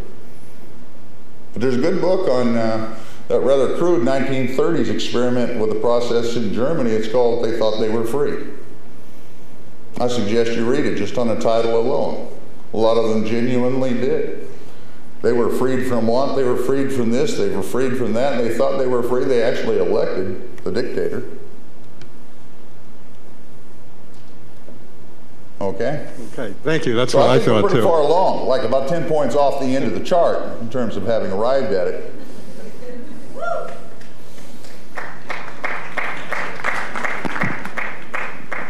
Hi there. Hi. I've read some of your work outlining how, for example, the concepts of John Locke have been used to justify legally the taking away of lands from Native Americans. And I think that's a powerful argument that you're making there. And I wonder how you reconcile that use of law with your call now to adhere to the rule of law. Okay, fair enough. But Locke wasn't a lawyer. All right? You have a codification of Lockean principles in philosophy and property law. Okay, but there's other domains of property law. There's ours, for example. And let me just put that out in virtually soundbite form. It would require, it's fairly complex, and it would require some explanation to get to, but it's not probably the place to do it, all right? You got a Eurocentric conception of property law that manifests itself in terms of ownership. I have a proprietary interest in this ground, this building, this whatever. I own it, it's mine. That's a real minority view, both historically and less, unfortunately, but still probably in the world today. At least with indigenous peoples, it's consistently property doesn't exist by that term. Our relationship to land, which vests us with, I guess, what would translate as a proprietary interest in it, is a responsibility to it. The exact opposite. The land's not responsible to us, owned by us. We are responsible to us because we are part of it. Our responsibility is to maintain, preserve, and hand it down in a form that it can be enjoyed by our descendants 7 generations into the future in the same way that we enjoyed it. In order to be able to fulfill those responsibilities, we have, on the other hand, to have control over it vis-a-vis other humans. So that's ownership in another form. Okay? That's an area of conflict in law. We have no conflict with regard to the implications of treaties, for example. We've got no conflict with regard to the prohibition on genocide, for example. We've got no argument with international law with regard to the elimination of all forms of racial discrimination. We've got lots of commonalities there, and those are the elements of the rule of law that are paramount, and I'm calling for enforcement of or adherence to.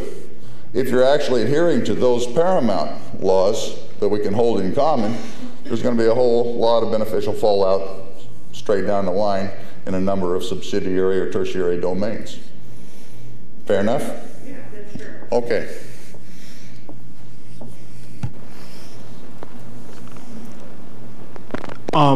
In your stream of consciousness, you kind of answered my question, but I still would like to ask, it's a saying that you don't do the two before the one. A lot of individuals do the two before the one, meaning they go look elsewhere rather than clean their own home. I'm a product of systematic, you know what I mean, bogus and diabolical act. So I'm questioning, how does young white America go about having something tangible to do, to look forward to? Because, you know, doing to others as you would have them doing to you is just too broad. I don't think that concept they can grasp. So do you think you have anything tangible aside from, overthrowing the government, that would work? Well, I don't know about overthrowing the government. See, got my own country, got my own people, got my own nationality. If they wanted to deport me, I guess they'd have to deport me to Oklahoma, right? You follow what I'm saying there? So it'd be ridiculous for me to be advocating the overthrow of the federal government of the United States or even of the state of Wisconsin. That's not something that I figure has a legitimate jurisdiction over me. So the way I look at it, I'm responding to just one portion of your question, I'll come to some others, okay? I'm not so much a revolutionary as I am a devolutionary. Devolve. In adherence to law. We got treaty demarcated territories. The U.S. is illegally occupying good chunks of it. Okay, according to the Indian Claims Commission, the U.S. has no valid legal title, not even a pretense over about 1/3 of the 48 contiguous states. Those are still lawfully owned by indigenous peoples whose property were since time immemorial. There's been no treaty of cession. There's been nothing. Okay? So I want the United States to conform to law and assume a configuration, if you will, territorially and consequently economically and politically in conformity with law that's very different than it is today. And that alters the capacity of the United States to act in the world as it has. It also stands to engender a rather different self-concept and perception of relations to others among those who fancy themselves to be citizens of the United States. But what do young white people do? They acquaint themselves with the idea that they actually need to know something about the world before commenting on it. First, that's an obligation to actually use your learning capacity for something other than a ticket punch on the way to a better paycheck and a better standard of living, that you need to actually understand the nature of the society in which you reside, and they understand that in that capacity this would be a good high school civics lesson. You have responsibilities, obligations to perform. And paramount among them is to assume the responsibility of ensuring that the law is actually applied and adhered to by those powerful as well as those less powerful. After that, if you actually have internalized that and take that as an obligation, not simply some sort of a fashion statement you can make to feel better about yourself on the way to the club that night, if you actually internalize that in a serious sort of way, I think I see a room filled with bright, intelligent, imaginative people who can harness their intellect and their imaginations to doing what it is that must be done in order to actualize that responsibility, to compel the government to obey law, compel officials to obey law, and get rid of them if they don't. I mean, for God's sake, all anybody's had to do in this country in the last 15 years is announce, I'm going to cut taxes if I'm elected, and into office they go. There's not even any political discourse out here. I'm going to cut taxes. I'm going to cut services as a result, but they don't bother to say that. I'm going to demolish the social infrastructure, but I'm going to increase profits to those who already are incurring them. And on that basis, everybody applauds. You get Tweedledee saying, I'll cut taxes for these guys, and then get Tweedledum saying, I'll cut taxes for those. But basically, they're utterly demolishing the idea that you have a civic project or something to buy into, much less inculcating things like rule of law. You want that to change? You're going to have to change it. Individual initiative, individual consciousness, but that in itself ultimately is valueless unless you get organized. And I don't care what organization you join, but you're going to have to work in concert with others. You're not going to probably end up in mine. I'm probably not going to end up in yours. But if you're actually doing things in an organized fashion that approach these sorts of objectives, I'm individually and organizationally going to be working with you. Pooling our resources, we can actually get it done. But what are the specific ways and means? Is that too abstract an answer still? No, that was good. Okay.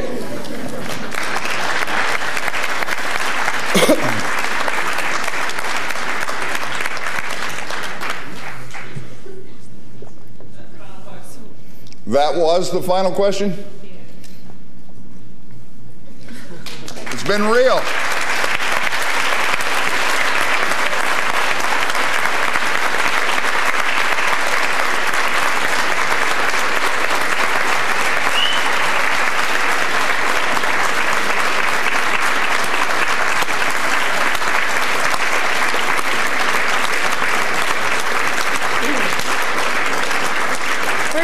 Some quick closing remarks here, and we want to have a special thank you to all of you for making this a safe event. And I'm going to introduce Susan Johnson from the Political Science Department. Hi, I'm actually speaking on behalf of the College of Letters and Sciences lecture series. I'd like to say that I'm proud of all the free speech that we've seen on campus this week and today, and it's been great. And I'd like to recognize Dean Howard Ross and his commitment to all of this, and the other people on campus. All of the students that have been involved, people like Paula Mohan and Steve Salidas, who worked really hard to make this happen. Okay. And we've got a couple more really good events planned for this spring that I want to announce. Ann Garrels from National Public Radio is on her way back right now from Baghdad, and she'll be here on Monday talking about her experience as a war correspondent.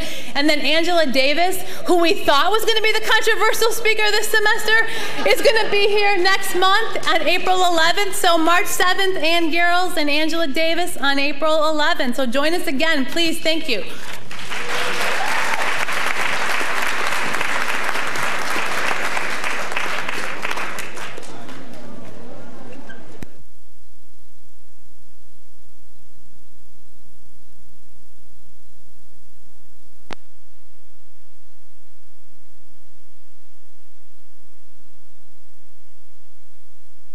International community, the international world said this is the right thing to do. But when it came time to authorize the use of force on the Senate floor, my opponent voted against the use of force. Apparently you can't pass any test under his vision of the world. Mr. President, new question, 2 minutes. You said that if Congress would vote to extend the ban on assault weapons, that you'd sign the legislation, but you did nothing to encourage the Congress to extend it. Why not? Actually, I made my intentions, my views clear. I did think we ought to extend the assault weapons ban, and was told the fact that the bill was never going to move because the Republicans and Democrats were against the assault weapon ban, people of both parties. Now, I believe law-abiding citizens ought to be able to own a gun. I believe in background checks at gun shows or anywhere to make sure that guns don't get in the hands of people that shouldn't have them. But the best way to protect our citizens from guns is to prosecute those who commit crimes with guns.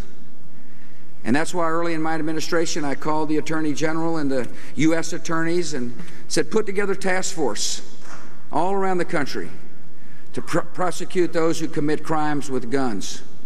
And the prosecutions are up by about 68%, I believe is the number. Neighborhoods are safer when we crack down on people who commit crimes with guns. To me, that's the best way to secure America. Senator? I believe it was a failure of presidential leadership not to reauthorize the assault weapons ban. I'm a hunter. I'm a gun owner. I've been a hunter since I was a kid, 12, 13 years old. And I respect the Second Amendment, and I will not tamper with the Second Amendment. But I'll tell you this, I'm also a former law enforcement officer. I ran one of the largest district attorney offices in America, one of the 10 largest. I've put people behind bars for the rest of their life. I've broken up organized crime. I know something about prosecuting. And most of the law enforcement agencies in America wanted that assault weapons ban. They don't want to go into a drug bust and be facing an AK-47. I was hunting in Iowa last year with the sheriff from one of the counties there, and he pointed to a house in back of us and said, see that house over there? We just did a drug bust a week earlier, and the guy we arrested had an AK-47 lying on the bed right beside him. Because of the president's decision today, law enforcement officers will walk into a place that'll be more dangerous. Terrorists can now come into America and go to a gun show and without even a background check, buy an assault weapon today. And that's what Osama bin Laden's handbook said because we captured it in Afghanistan and encouraged them to do it. So I believe America is less safe. If Tom DeLay or someone in the House said to me, sorry, we don't have the votes, I'd have said, then we're going to have a fight. And I'd have taken it out to the country, and I'd have had every law enforcement officer in the country visit those congressmen. We'd have won what Bill Clinton won. Let's go to a new question. For you, Senator Kerry, 2 minutes. Affirmative action. Do you see a need for affirmative action programs, or have we moved far enough along that we no longer need to use race and gender as a factor in school admissions and federal and state contracts and so on? No, Bob. Regrettably, we have not moved far enough along. And I regret to say that this administration has even blocked steps that could help us move further along. I'll give you an example. I've served on the Small Business Committee for a long time. I was chairman of it once. Now I'm the senior Democrat on it. We used to, we have a goal there for minority set-aside programs to try to encourage ownership in the country. They don't reach those goals. They don't even fight to reach those goals. They've tried to undo them. The fact is that in too many parts of our country, we still have discrimination. And affirmative action is not just something that applies to people of color. Some people have a mistaken view of it in America. It also is with respect to women. It's with respect to other efforts to try to reach out and be inclusive in our country. I think that we have a long way to go, regrettably. If you look at what's happened, we've made progress. I want to say that at the same time. During the Clinton years, as you may recall, there was a fight over affirmative action. And there were many people, like myself, who opposed quotas, who felt there were places where it was overreaching. So we had a policy called mend it, don't end it. We fixed it. And we fixed it for a reason, because there are too many people still in this country who feel the stark resistance of racism. And so we have a distance to travel. As president, I will make certain we travel it. Now, let me just share something. This president is the first president ever, I think, not to meet with the NAACP. This is a president who hasn't met with the Black Congressional Caucus. This is a president who has not met with the civil rights leadership of our country. If a president doesn't reach out and bring people in and be inclusive, then how are we going to get over those barriers? I see that as part of my job as president, and I'll make my best effort to do it. Mr. President. Well, first of all, it is just not true that I haven't met with the Black Congressional Caucus. I met with the Black Congressional Caucus at the White House. And secondly, like my opponent, I don't agree we ought to have quotas. I agree. We shouldn't have quotas. But we ought to have an aggressive effort to make sure people are educated, to make sure when they get out of high school there's Pell Grants available for them, which is what we've done. We've expanded Pell Grants by 1 million students. Do you realize today in America we spend $73 billion to help 10 million low and middle income families better afford college? That's the access I believe is necessary, is to make sure every child learns to read, write, add, and subtract early, to be able to build on that education by going to college so they can start their careers with a college diploma. I believe the best way to help our small businesses is not only through small business loans, which we have increased since I've been the President of the United States, but to unbundle government contracts so people have a chance to be able to bid and receive a contract to help get their business going. Minority ownership of businesses are up because we created an environment for the entrepreneurial spirit to be strong. I believe part of a hopeful society is one in which somebody owns something. Today in America, more minorities own a home than ever before. And that's hopeful, and that's positive. Mr. President, let's go to a new question.